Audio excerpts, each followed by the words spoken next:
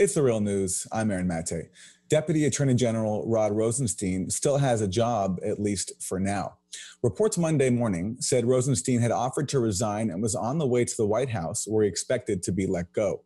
But Rosenstein ended up attending a regular meeting and was not fired. The concern over Rosenstein's future comes days after a report in the New York Times that Rosenstein offered to wear a wire to record President Trump and even discussed removing him via the 25th Amendment. Rosenstein has pushed back on those claims. Multiple sources say that while he did mention wearing a wire to other officials, he was being sarcastic. The White House now says Rosenstein will meet with President Trump on Thursday, which means that while Rosenstein is in place for now, uncertainty over his future and the Mueller investigation he oversees very much remains. The Mueller probe has been very busy lately with the sentencing of Trump campaign aide George Papadopoulos, a conviction and subsequent plea agreement with campaign chair Paul Manafort, a reported interview with Trump fixer Michael Cohen, and the announcement of the pending sentencing of former National Security Advisor Michael Flynn. Well, joining me is Craig Unger. He is a veteran journalist, best-selling author, whose latest book is House of Trump, House of Putin, The Untold Story of Donald Trump and the Russian Mafia. Welcome, Craig. So a lot of anxiety this morning for people concerned about the fate of the Mueller probe. It appears to have died down for now, but as I said, the White House has announced that Rosenstein and Trump will meet on Thursday, so we'll see what happens then.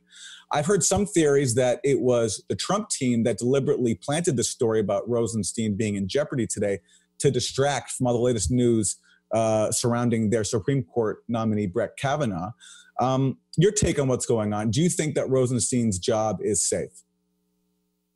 No, I don't think it's safe in the long run. And it seems like Trump has been chipping away at the prosecution really ever since Mueller was first appointed. We've had him.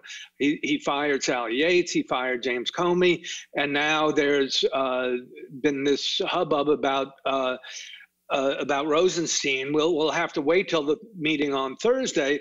But one of the things that disturbs me a little is that if Rosenstein were fired right now, the current Solicitor General, Noel Francisco, would be the guy who would take over. And he himself may well have a lot of conflicts of interest. That is, he was part of the partner of the Jones Day law firm, and they have been, for all intents and purposes, Vladimir Putin's favorite law firm. Their clients include Oleg Deripaska's Basic Elements, the Alpha Group, the Alpha Bank, Rosneft, Bayrock, which was partnered with Donald Trump. So there are a lot of potential conflicts there as well if Noel Francisco takes over.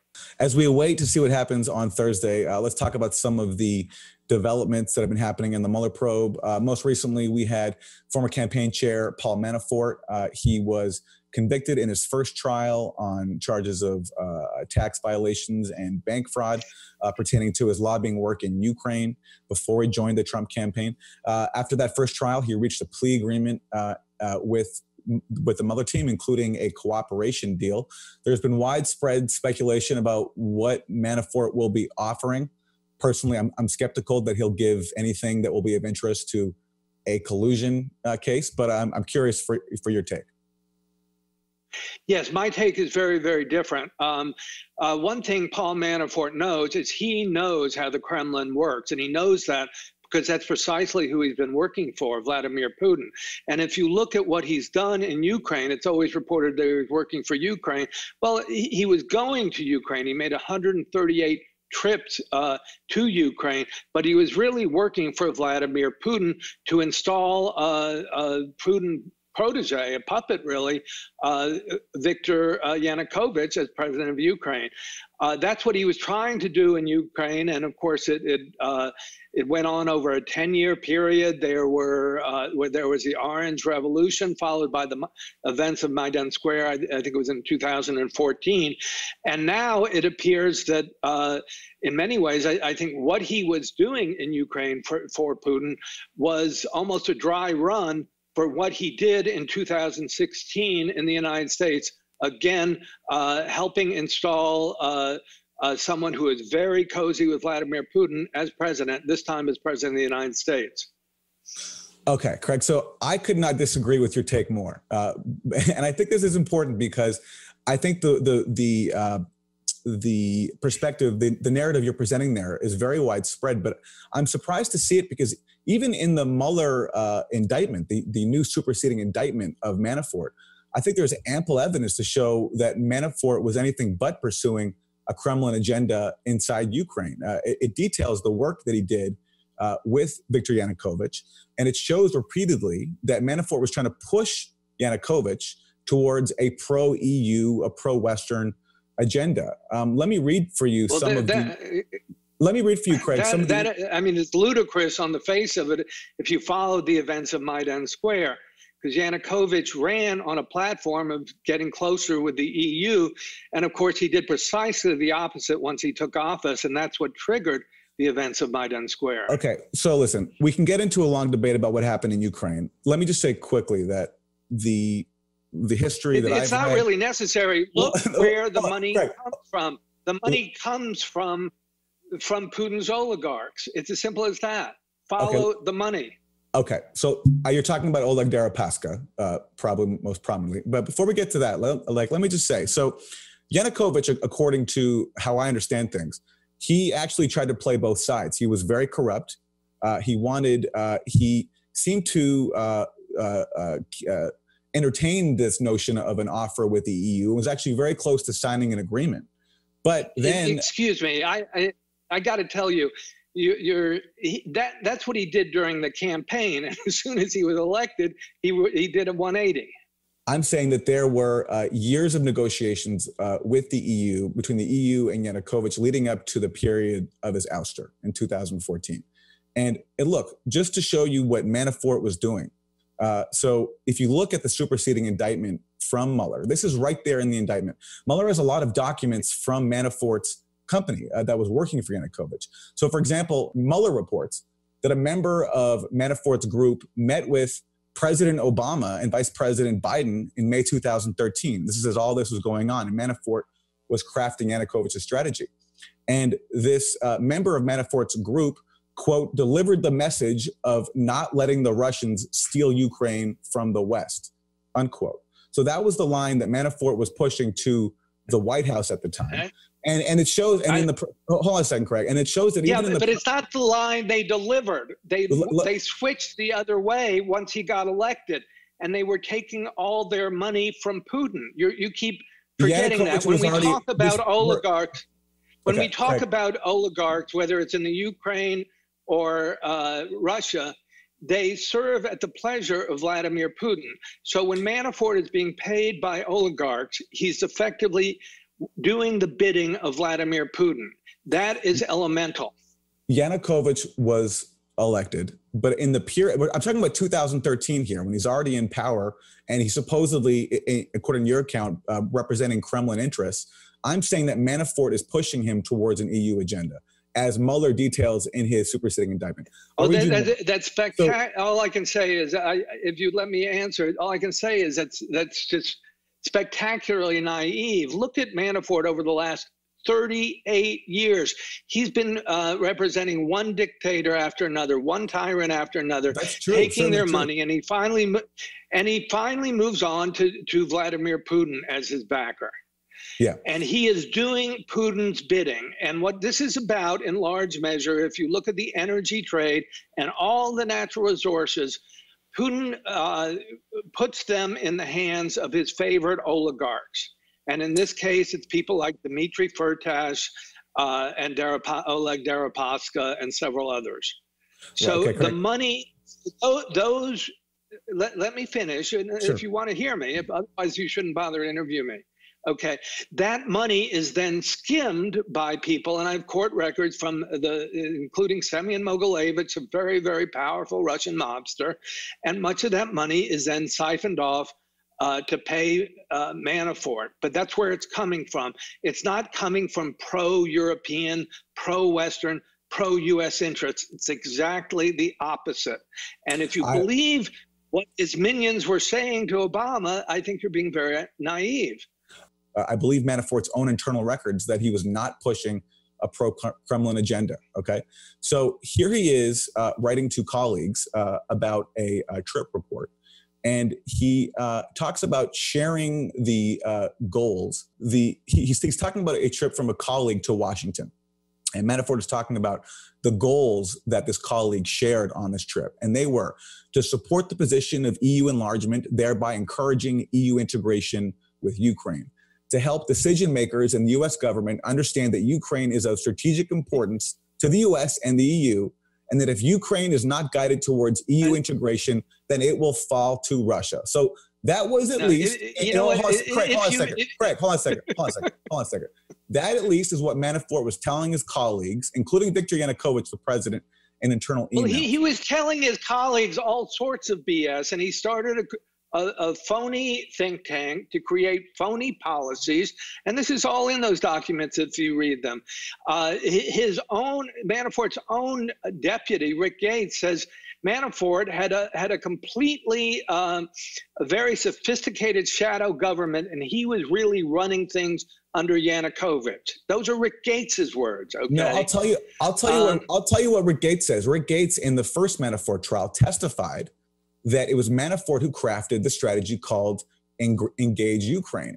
And Rick Gates testified this, what he said, Engage Ukraine became the strategy. It's a phony strategy to Engage Ukraine became the strategy. Oh, this is silly. Okay, Craig. This is really silly. I mean, if you look at the policy, look at what they did.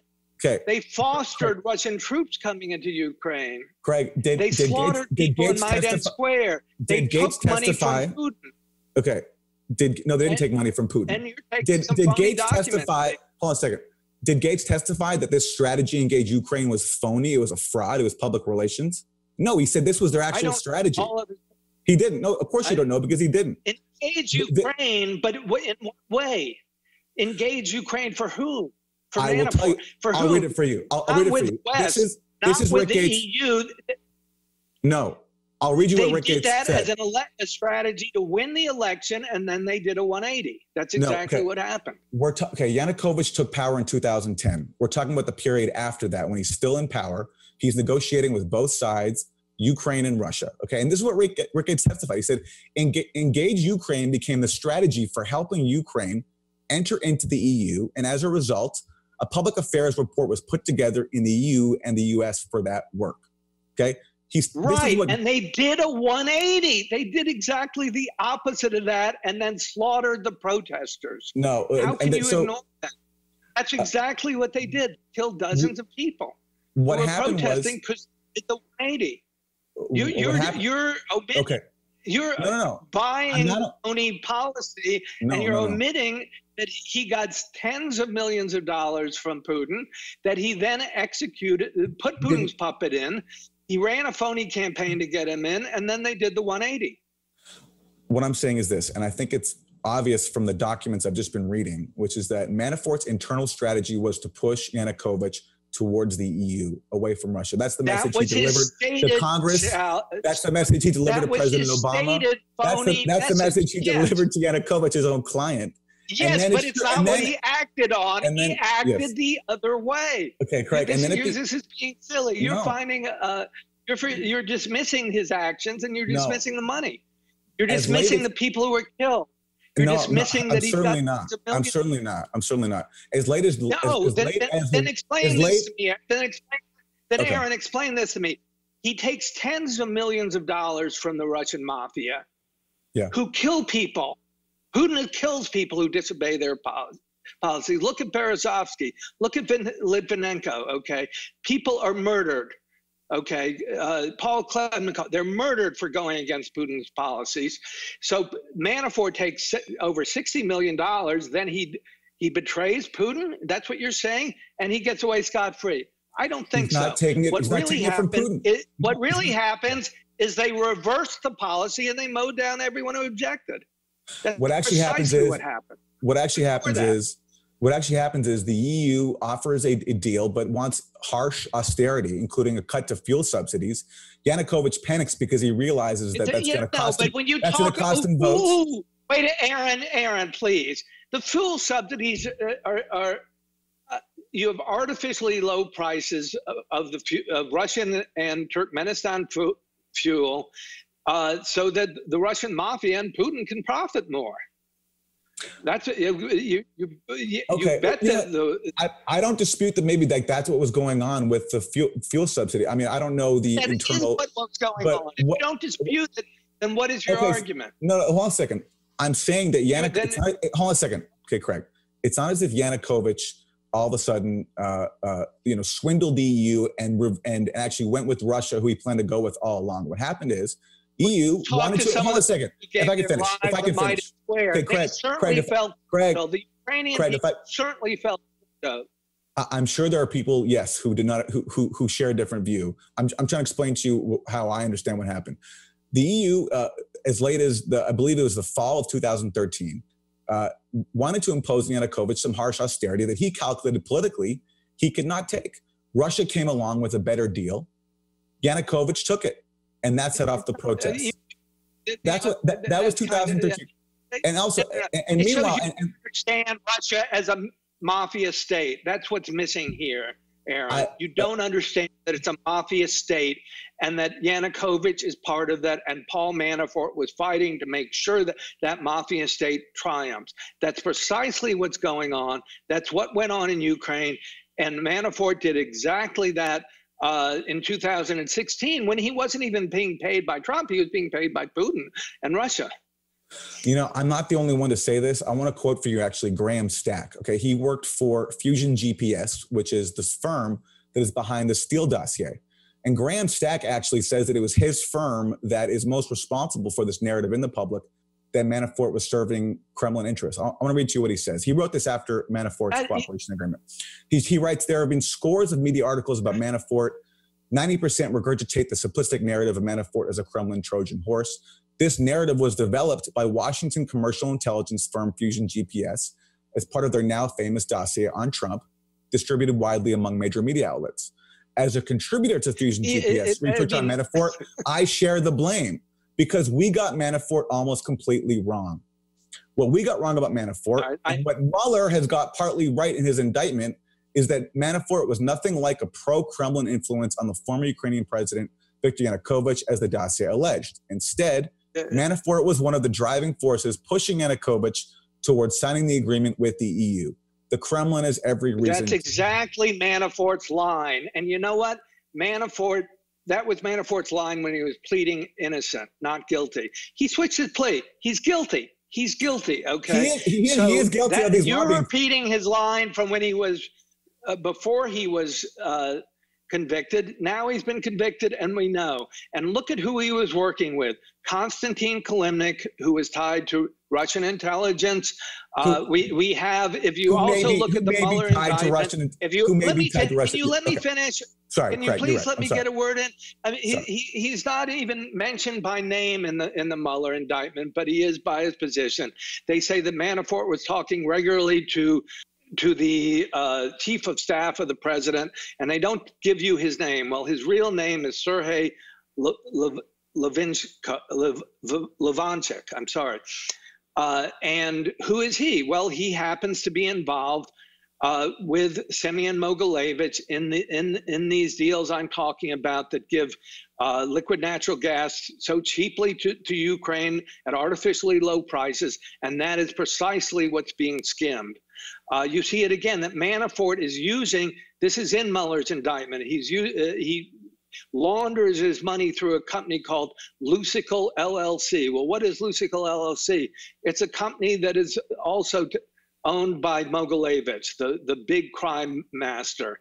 And to portray Manafort as this poor little innocent victim is kind of pathetic at this stage when he's already pled guilty. No one is calling him a poor innocent. No one's calling him a poor innocent victim. No one's. He is obviously laundering money through the Russian mafia. Okay, and he's been talking regularly on an almost daily basis with someone who's closely affiliated with Mogilevich. Nobody is accusing. Nobody is saying that Manafort is a innocent victim. Obviously, he is But suddenly you've turned around his policies done a 180 on them. They're simply not the case. I'm going by what Mueller specified. I'm going by what Mueller specifies with detailed documents from you're Manafort's company. cherry picking little quotes from Mueller's thing that have no real meaning in terms of policy.